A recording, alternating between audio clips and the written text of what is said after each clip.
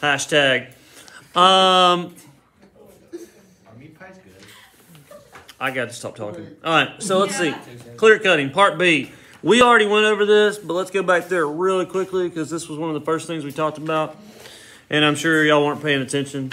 Or you probably lost some brain cells between then and now. So let's make sure you got this. Clear cutting. What is clear cutting? Cut all the trees. What's it called when you just get a few of them? The bigger ones or older? Selective cutting. Good. So clear cutting can result in soil erosion. Why? Because it lets the wind get in and take the soil away. Yeah, there's nothing there, and trees and roots and stuff are not alive to hold things in place. And like on page 270 here at the top, when you remove those trees, you remove the ability to hold that soil and nutrients in place. No windbreaker. Yes, no windbreaker. Economically, clear cutting. The benefits are you get lots of money up front. The con would be it's going to take a long time for those forests to recover and get more money.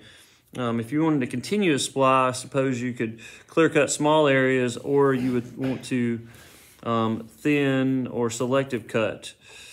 When you guys, let's say, Rachel, you bought a plot of land in South Alabama and you were, you had some trees on it, so you went in and clear cut that area. How old are you? What, 16 now?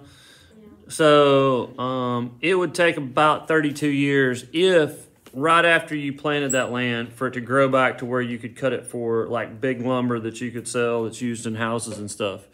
So you'd be 48 before you got that lumber money. Now, here's what would happen though. So you clear cut an area, and you used to have to do this. Like we would go in, and my dad would get these odd jobs when I was growing up, doing all kind of random stuff, fixing fences and planting trees. So you plant trees in the wintertime. So like during Christmas break, we would plant trees for people where they just had a clear cut. And so you have to take this like shovel looking thing, stab it in the ground, move it back and forth, put the tree in there, pull it up a little bit so the roots are facing down, or otherwise it won't grow. And then put the shovel in beside it in the ground and close up the hole, and then walk 3 steps and go to the next one. So if you're ever driving down the road and you see those like pine trees in really nice, neat rows all the way out through there, those are part of a tree farm where people have planted. Somebody cut the trees, they came in and replanted. Now, once you replant, Rachel, on your area of land, in about 10 years, like you would take out about every 3rd row. So take out a row, leave a couple rows, take out a row. And so what's going to happen then is you're opening that up so those other rows can grow bigger and faster. And then the row that you take out, what can you sell it for? Because a 10-year-old tree is maybe like that big. It's not very big. Maybe it's a little bit bigger, but you're not cutting it for lumber. Not pine trees usually like we do around. Paper. Pulp and paper, yeah. So pulp would go toward like making paper or cardboard and stuff like that. And so you would sell it for that, which doesn't get as much money, but you can still get stuff out of it, and it's used for goods that we need. And then in another roughly 10 years or so, you could come back and cut that other row. And so you're basically leaving like 1 out of every 3.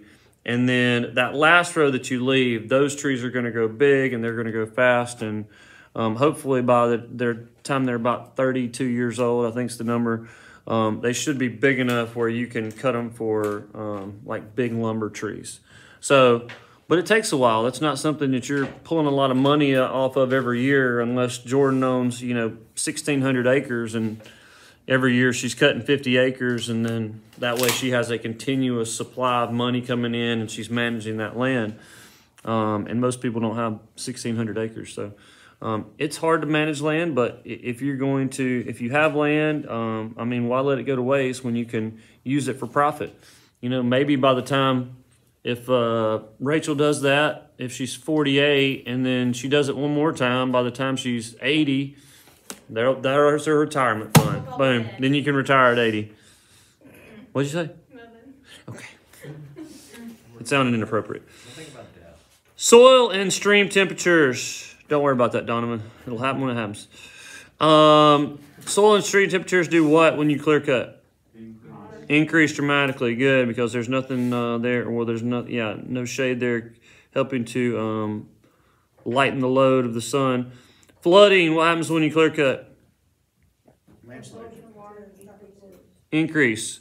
Flooding increases because you don't have trees there to help absorb water like a sponge, and so it causes flooding. Forests absorb pollutants and CO2. When you cut forests, they don't absorb pollutants. They don't absorb CO2. CO2, there's nothing to take the CO2 in, so you're increasing the amount of CO2 in the atmosphere, which then does what? Kills it.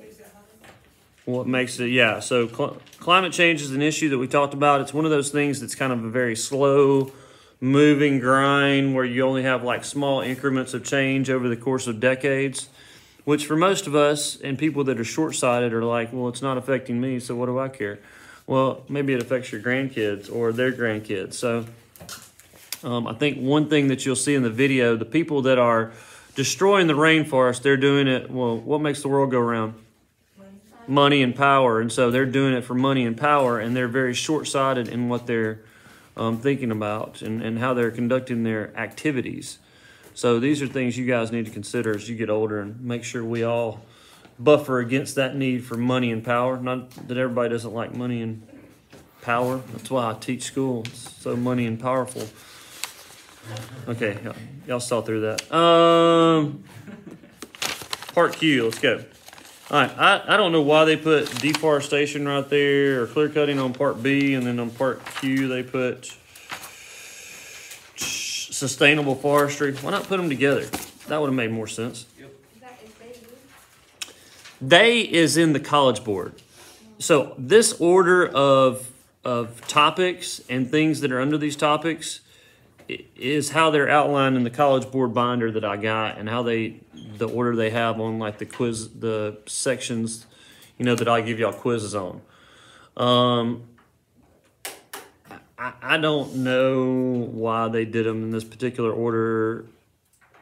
I mean, they tried to do it in like using resources and sustainability all at once, but I would have done all the forestry stuff and then talked about sustainability while we're talking about forestry. The same thing with like fishing and aquacultures and stuff. So, I mean, as long as y'all get it, you get it. I don't know why they did that anyway. Sustainable forestry. What is the goal of sustainable forestry, Luke? To make sure that you have more trees to cut down and use, like cut trees down in a way where you can use them later. Yes, so you continually have trees going toward the future, because if we go and cut all the forest down in Alabama now, then there's going to be a long time before we can grow back those trees and get ones we need. And as you've noticed, if you drive around here much off of Old Marion or across the, well, not really across the road, definitely off Old Marion, and drive throughout, especially go down toward Mountville, and drive around, there's a lot of new houses going up. And if you see a house going up, before all the stuff goes on the outside, what's it made of? It's mostly made of wood, the skeleton, the structure of it. And so we need this constant supply of wood in order to make homes, buildings, paper, cardboard, of all those Amazon boxes you get when you order stuff offline, Aiden. So we need this constant supply of paper. So we have to be diligent about how we manage our forest. Now in Alabama, we've got, I don't know if you want to call this a problem, only about 5% of the land in Alabama is publicly owned. So like national forests, we do have a few national forests that are publicly owned, and they do manage those for lumber needs. Usually they're waiting to cut those for lumber. But the other 95% is privately owned land in Alabama. And so we're kind of dependent upon the individuals making good decisions in how they manage their land, how they look at their forestry resources and use those wisely. So that's something we have to consider. You know, Alabama's a pretty low government state, meaning like, less government's better for most people around here. And so they don't want a lot of government intervention. But with that requires a certain amount of responsibility to make sure you're doing things the right way, that you're not over harvesting, that you're not polluting water, you're leaving areas of land around where you cut, which you're supposed to do.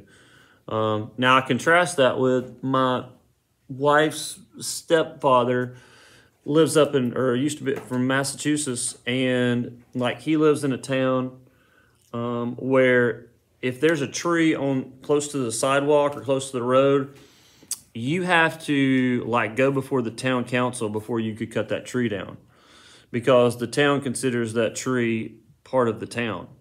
So it really depends on where you are and how much government control there is as to how you use your property and what you use it for and how you use it and what you can get off of it.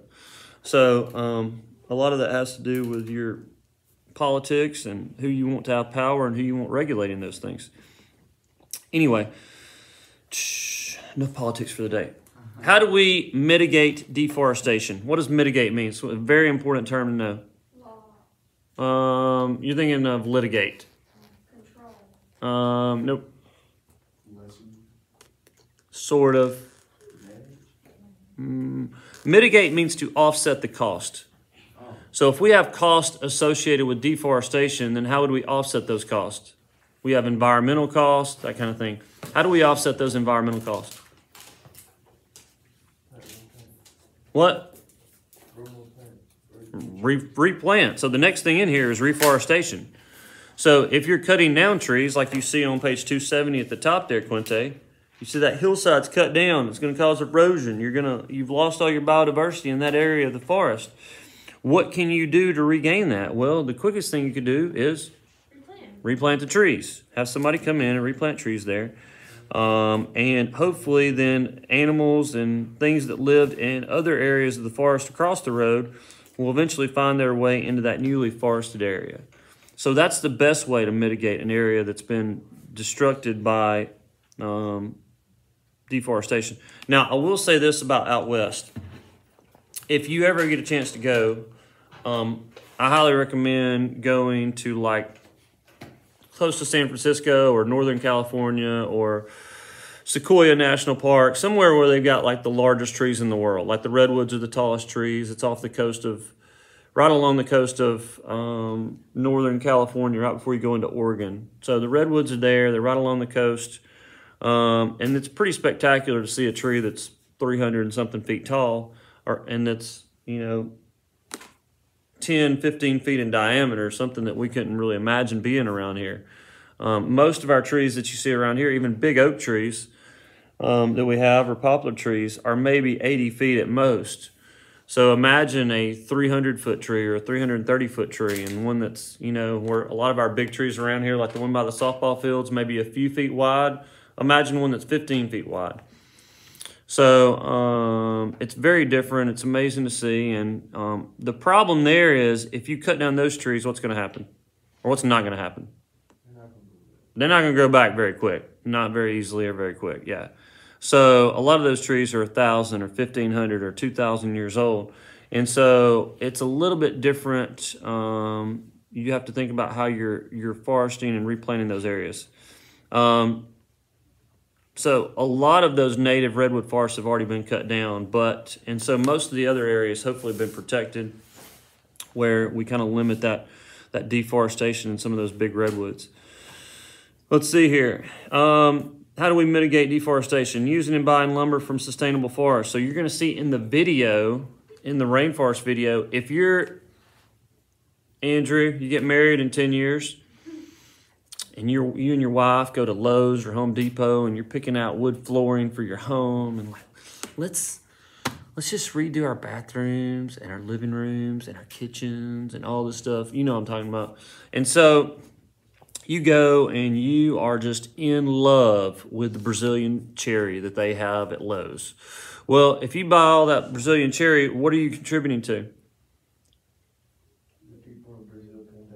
Yeah, people in Brazil cutting down trees. So I'm not saying that we should try to hinder their economy, but if you know trees that are coming from the rainforest and you're using them, then you're contributing to that demand, which is going to cause them to cut down more.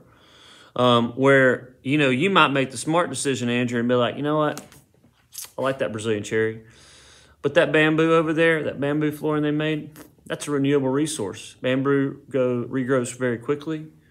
It's a good, valuable, renewable energy resource and used for a lot of different things. and it's not negatively impacting, you know, people in different parts of the world, especially in poor areas. I think I'm going to go with that. See how you made a responsible decision there, Andrew? Keep that in mind. Okay, so the decisions you make at stores, places where you spend your money, things you spend your money on, these are how you vote your concerns of what's going on throughout the world. Okay? I know most of you will not go to the Amazon and petition and picket, or you're probably afraid of getting shot like the people in the video. But you can petition and contribute by what you buy. All right, next thing, reusing wood. So, for example, at Tractor Supply, before they changed management, they used to let me come by and get all the pallets I wanted to that's out back there by Tractor Supply. I got in trouble the other day. Anyway, I didn't know they changed management and changed the rules. But before then, I'd got a bunch of pallets. And if you notice in our chicken coop out in the courtyard, I made that chicken coop out of pallets. So I took basically probably six pallets to put around the outside, and then also took boards off of to kind of fill in the gaps in between where the pallet, you know, the holes in the pallets are. So that's an example of reusing a wood that they would have reused until the boards started falling off, and then they would have just thrown it away. So I was able to reuse that older pallets that they had, reuse it for something good. What? I said until now. You took a nap? I said until now. Oh, until now, yes.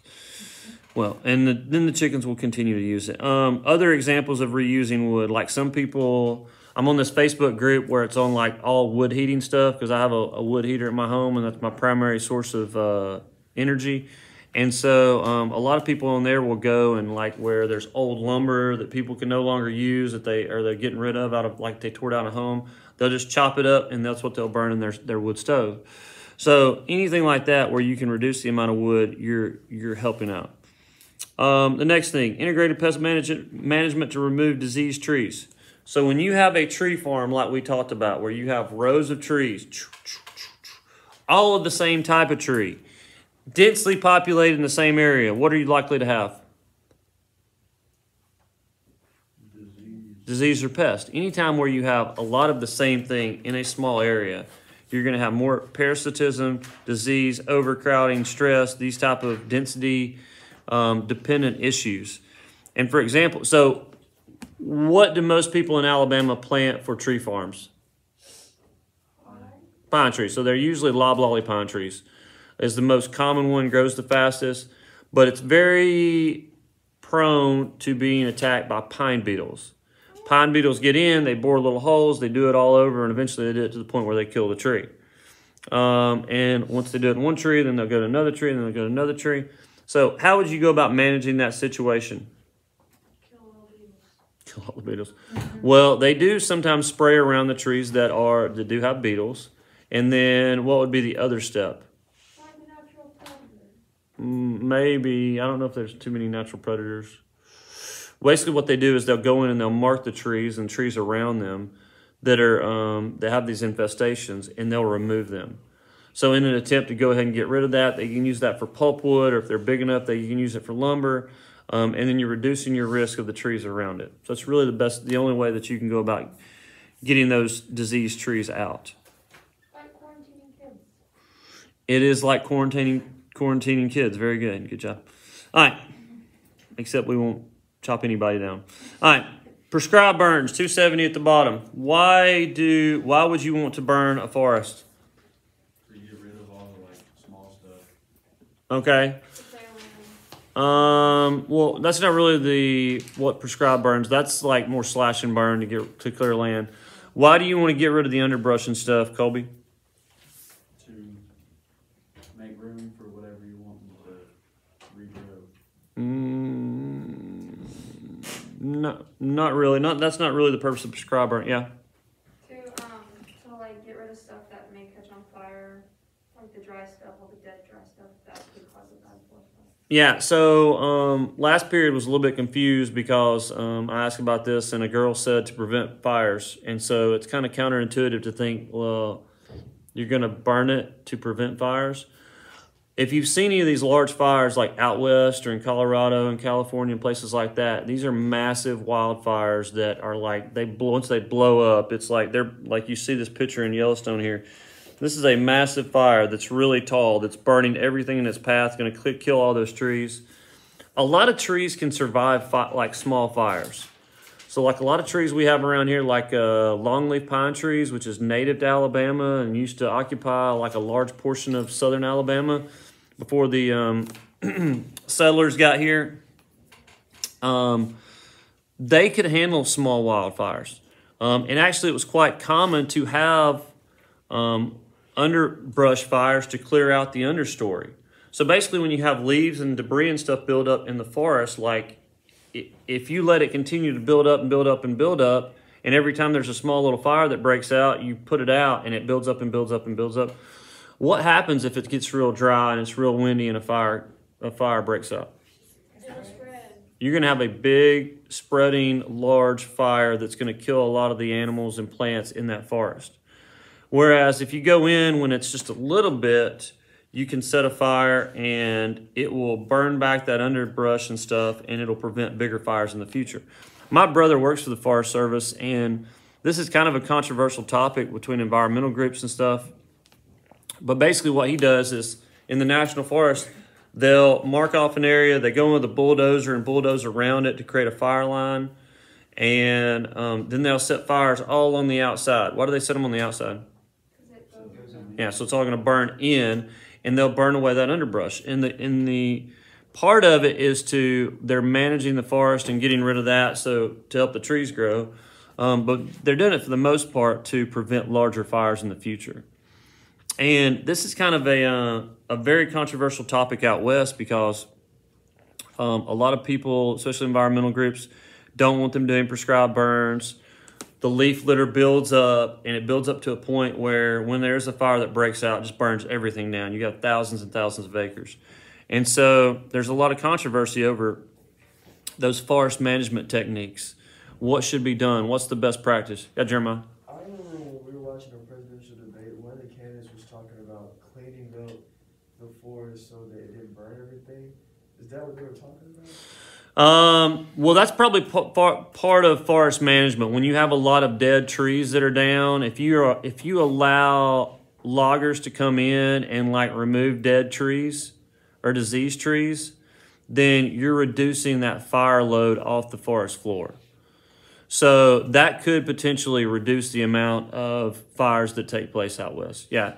The bigger problem though that they have, Jeremiah, that we don't, is you've got large areas of land. It's much drier than it is here, and it's much more hilly and mountainous. So it's not as easy as just clearing off an area and setting a small, prescribed berm than it is here. So I think there's a lot more about removing underbrush and things like that has to go into place to reducing the fuel load that causes those massive wildfires. So a lot of places out west, it's very much just a hands-off, whatever happens, happens. And that's not seemed to work out well for a lot of locations. Some people want to blame it almost all on climate change. There's been wildfires going on throughout this country before people got here and before people were burning fossil fuels. Now, is it exacerbated by a drier climate? Maybe. But those fires have been going on for a long time. Just like in Alabama, there used to be fires all the time. And in fact, so much like south of here in the Black Belt region, we used to have elk and bison that lived on like areas that were like open plains because there was enough fires to kind of keep back the trees and stuff from growing. So it was essentially like a little grassland prairie area south of where we live. Imagine like, bison running around and elk out there eating stuff. So, and basically when people came in, anytime a fire broke out, they put it out. And so they cleared off a lot of land too for farming. And so you've eliminated that element of the ecosystem that helped to burn back part of the brush and undergrowth. So we have definitely altered the system we live in. All right. We're recording here, so just Europeans.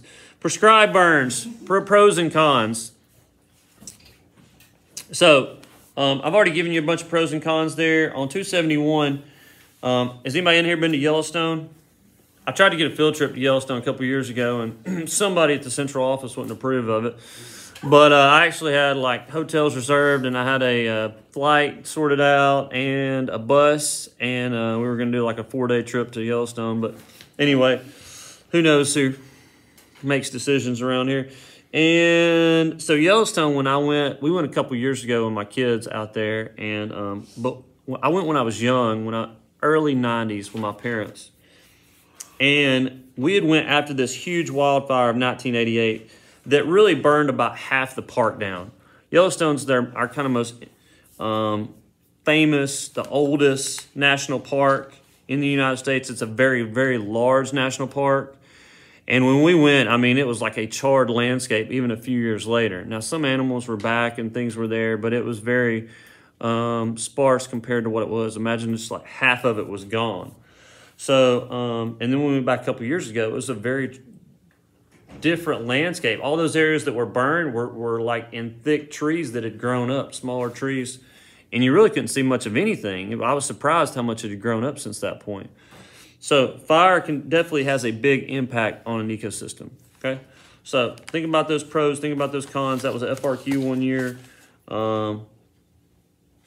How we should manage the land that we live on. Some people think, we have, in North Alabama, I grew up close to Sipsey Wilderness. This is usually where we go camping. And it's 25,000 acres. So it's a very large area. And which would be about, 40 square miles-ish. And that area, if it's designated a wilderness area, you cannot have any motorized vehicle. You can't really do anything inside of it. It's pretty much hands-off. People can go in and camp, they can ride horses, but that's about it. So they had some wildfires there a couple years ago. And so like my brother was complaining like, well, they don't let us do prescribed burns. They had a big wildfire that broke out because of like down trees and stuff like that were left. So the policies and how we manage the forest does have an impact on them. And some people would argue, well, how it would be before people came here. So if it built up and then there was a big fire, then let it burn. So there's a lot of controversy over how we manage those resources, okay? All right, so in the video, I want you to keep out your notes and I want you to think about these topics. You're going to see a lot of people with different viewpoints on the Amazon rainforest. The significance of the Amazon is it's one of those things like when you get rid of it, you're never getting it back. And it has a significant impact on other parts of the world. It's estimated or was estimated at one point that like half the living organisms on the planet, like individual species, not by total, but half the different species on the planet were in the Amazon River Basin, that area that drains into the Amazon. And so I think they said roughly 17% has been cut down so far. And the worry is once you get up, what point do you have to get up to really change the climate there? Because 50% of the rainfall comes from what? The trees, the trees, the transpiration of the trees. So if you remove most of the trees, that's going to affect the amount of precipitation that falls. So it's going to affect its ability to be a rainforest and what's able to grow there and live there. So, and like you can see, there's a lot of controversy with this, struggle for money and power within this area that's still kind of a developing place.